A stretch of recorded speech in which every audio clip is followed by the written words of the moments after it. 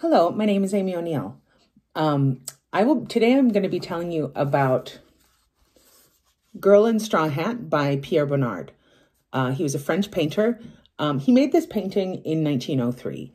Bonnard painted in the time of Post-Impressionists, and other Post-Impressionists that you probably know are Vincent van Gogh, Paul Cézanne, Paul Gauguin, and Georges Seurat. Bonnard was born on October 3rd, 1867 in the suburbs of Paris. Always a good artist, he decided to go to law school to please his father. But he still kept painting.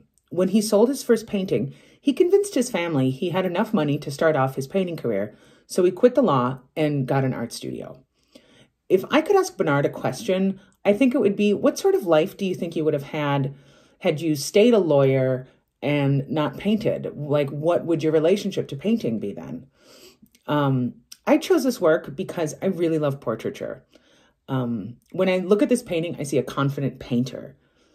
The look on this person's face seems to be slightly irritated, as if Pierre Bonnard could not get his act together to make the painting as fast as she might have wanted it to be finished.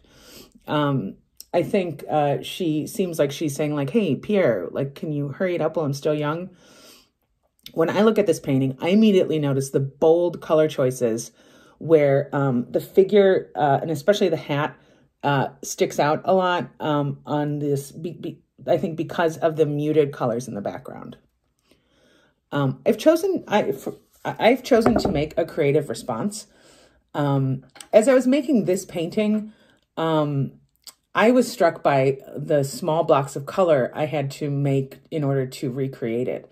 So that made me think about collage. And so I chose to make a collage of a portrait painted around the same time. This is The Postman by Vincent van Gogh. I am not as confident in collage as I am with painting. And while I think this is kind of successful, it was really fun to make. But I think I'll probably stick with painting and not become a collage artist. I'm happy with the result, but, you know, that's just how it is. I thank you all for your time, and I hope that you check out Girl in Straw Hat the next time you're at the art museum.